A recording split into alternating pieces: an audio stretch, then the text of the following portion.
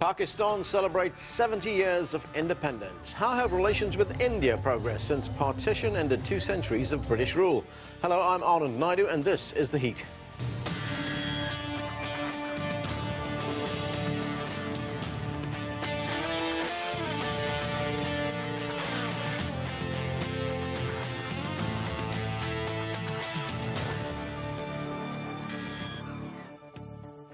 "70 years ago, Pakistan and India were carved from the former British Empire as independent nations, leading to one of the largest human migrations in history.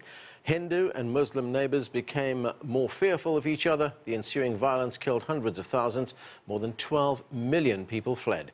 Hindus afraid they wouldn't be welcome in the Islamic State of Pakistan, and Muslims worried they'd suffer under India's Hindu majority.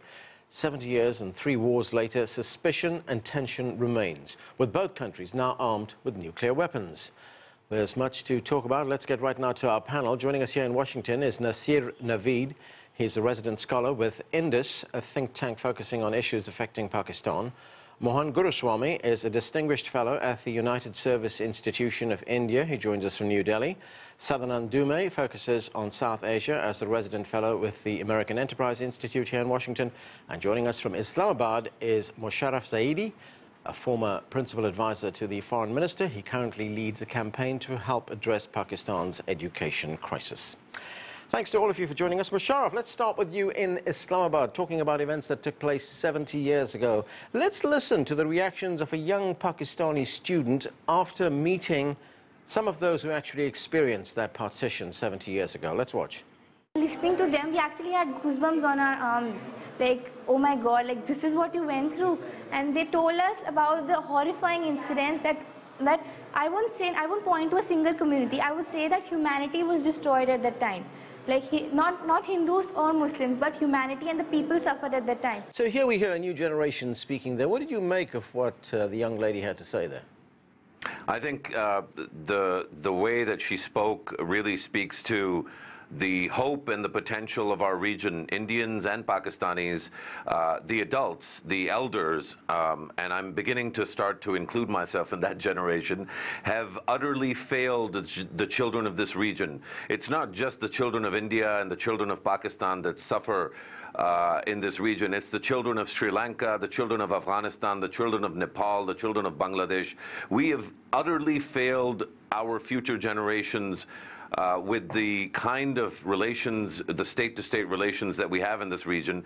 And I think it's far beyond time for us to acknowledge this failure and to start to think about how to construct a future, not just 2 or 3 or 4 years from now, not related to the next electoral cycle in Pakistan or in India, but actually to think about what this region will be like 100 years after we got rid of the British.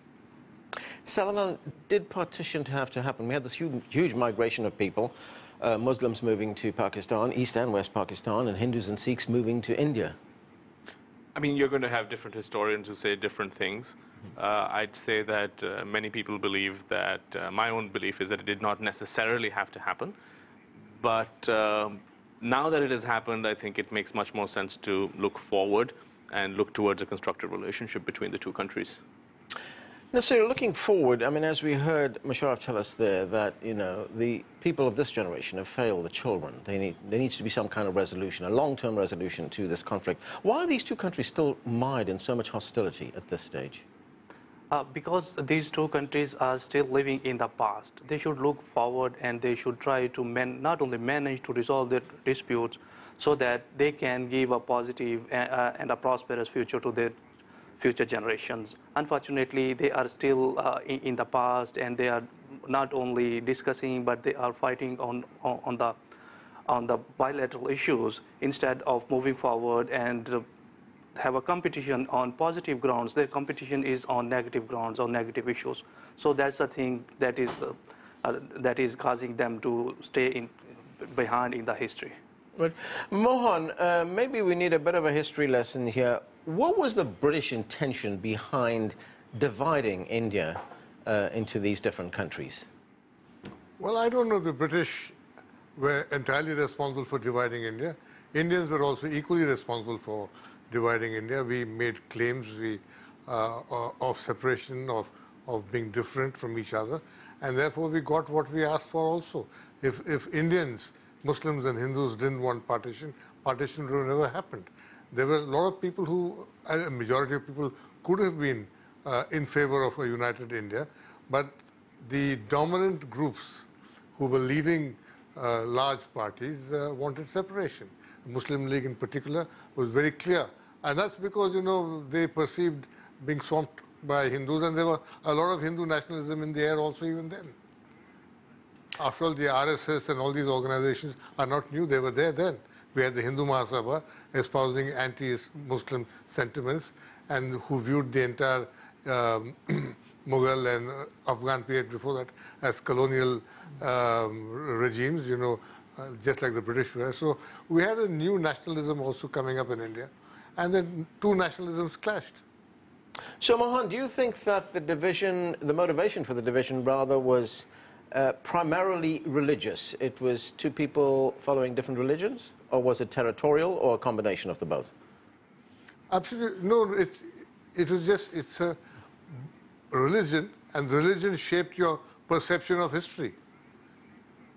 Hindus were being taught that they were victims of Muslim oppression. Muslims were taught that, you know, that they were the ruling classes of India and how being deprived of their prime position with democracy coming. So, you know, all kinds of perceptions shaped our views about each other, and we're stuck with it. But the point is, now that separation has taken place, now that we're two separate countries, why can't we live together?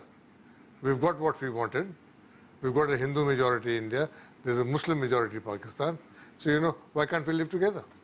So Mosharraf, let me get back to you. I mean, listening to what Mohan is saying there, you know, there's so much suspicion on both sides of this divide. If we get to some of the things that have to be done right now, for instance, you got the dispute over Kashmir.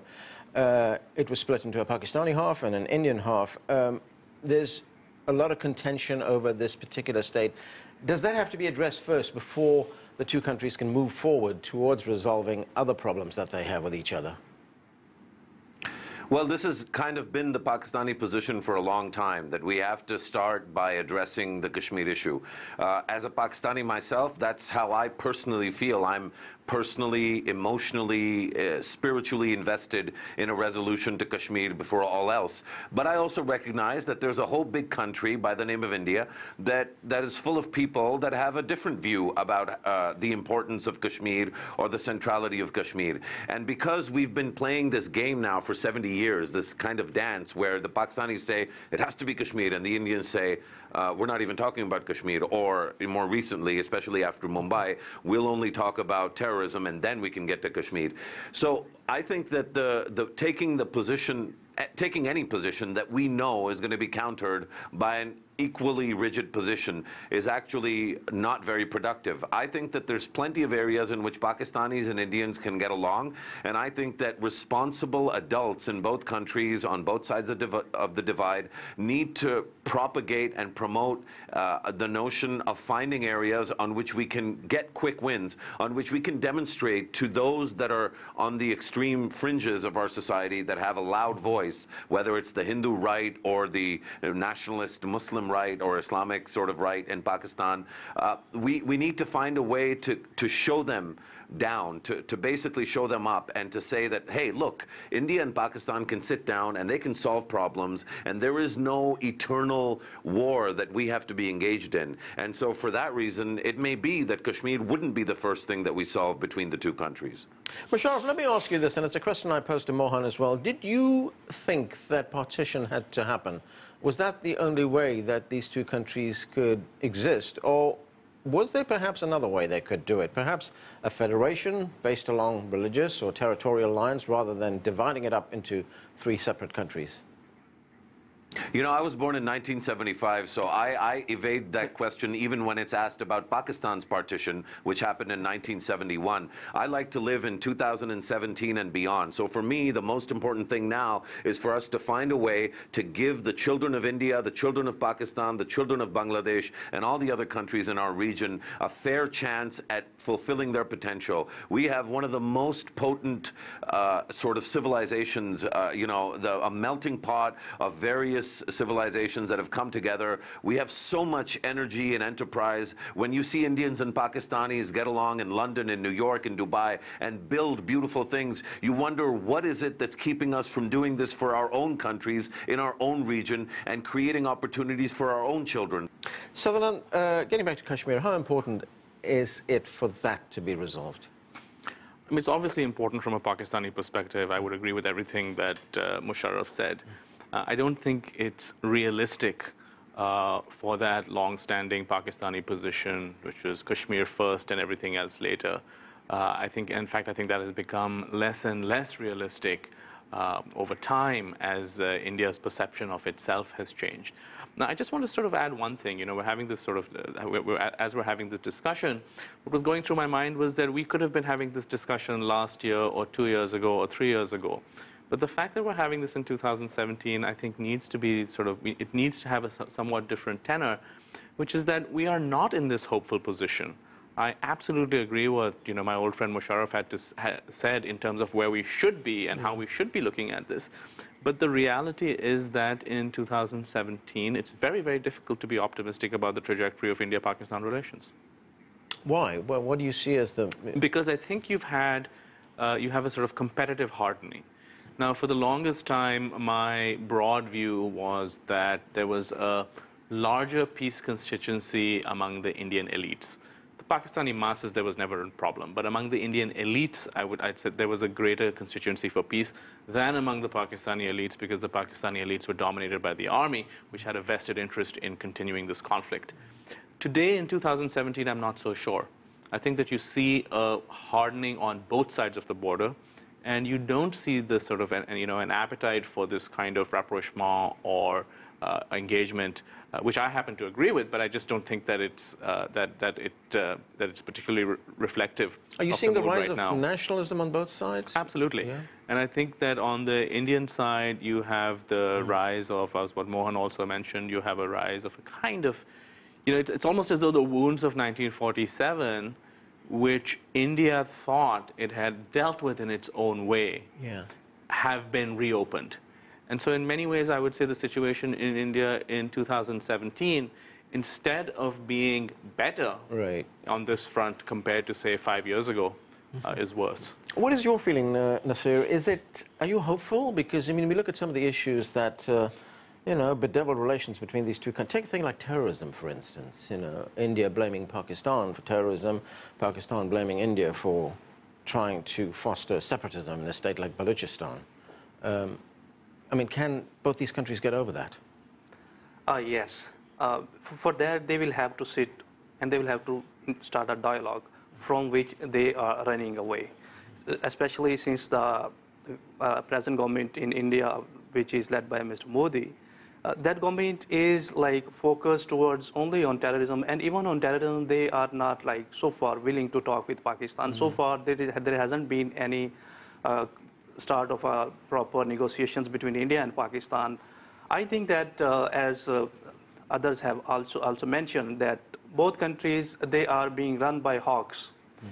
In the past, we have seen, even during the government of Congress, we have seen that there were various sort of like negotiations between India and Pakistan, although they couldn't achieve anything concrete, but they were at least in a position to normalize the relationships. But in this government, you can't even see that. Relationship is hot, and it is promoting more nationalism, and it is promoting more aggressive attitudes in respective countries. So for the time being, I don't think so that there would be a practical solution from both sides that can help in creating an atmosphere where they can talk about the issues.